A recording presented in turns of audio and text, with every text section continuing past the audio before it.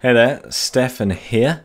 Got a new idea for videos on the channel. I know a few of you have been commenting, wanting that weekly content from me. I'm flattered.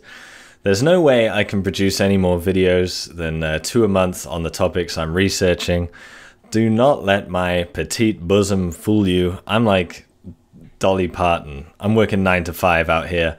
I just don't have time to do that research. But what I thought I could do, hop on the camera and maybe give some more information or talk about a question that's come up in some videos. And then also next week, I'm doing an interview on the channel with Mr. Beat. So that's it. That's a video a week every month. Cool beans. So to kick this off, I've been getting some comments on my How Early Hominids Treat the Dead video and on the Spear video that it's not fair for me to compare how modern chimpanzees act and therefore make assumptions about how early hominids acted.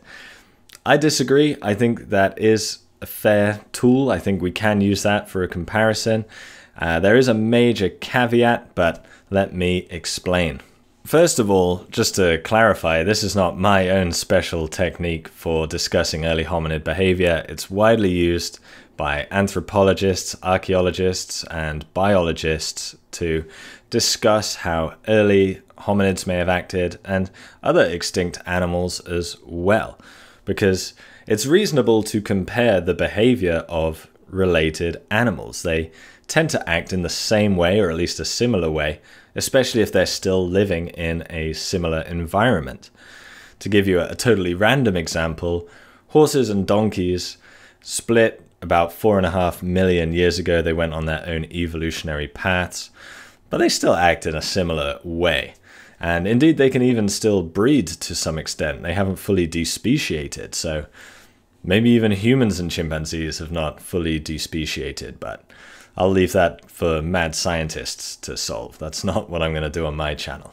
Australopithecines, the sort of first widespread upright walking group of hominids, they had only been separated from the common ancestor of humans and chimpanzees by about 1 or 2 million years, maybe a little bit longer, but they were quite closely related.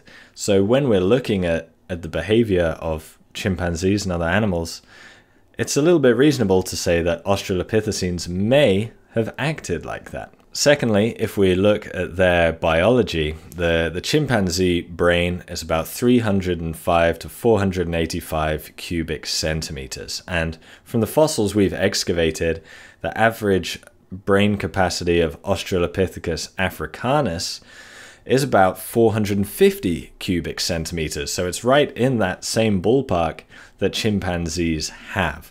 So again, just looking at their physiology, they're roughly the same size, roughly the same cranial capacity. I think it's fair to assume they may have acted in similar ways, considering how closely related they are. Finally, this one applies more to the Spear video. All great apes, all of our close relatives, show a propensity for intelligence and tool use. So orangutans use sticks to open up fruit, and they adorably use big leaves to cover their head in the rain. Gorillas use hammer and anvils to break open nuts. Chimpanzees, the most common tool user of apes outside of humans, have a wide variety of tool-using behaviors, including perhaps spears. Clearly, there is something really fundamental about us and our close relatives and tool use. There's really something ingrained within us to use them.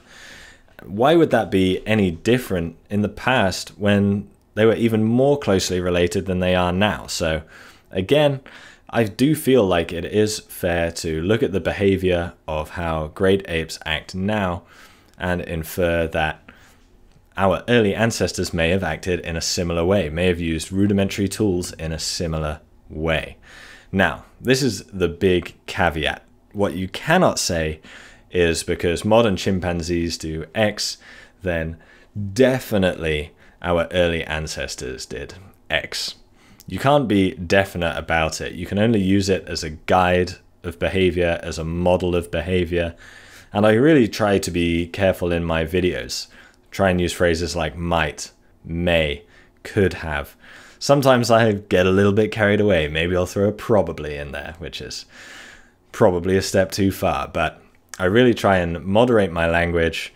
You can't talk in definites about this sort of thing, but from these things that I've discussed, I think it's certainly fair to use the behavior of apes as a model for early hominid behavior.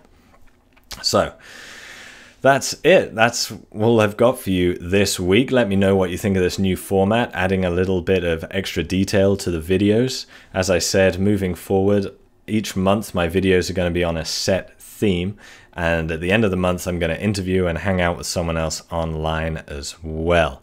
This one coming up is with the illustrious Mr. Beat. I'm thrilled to have him on, so definitely look out for that next weekend. What can I say except bye?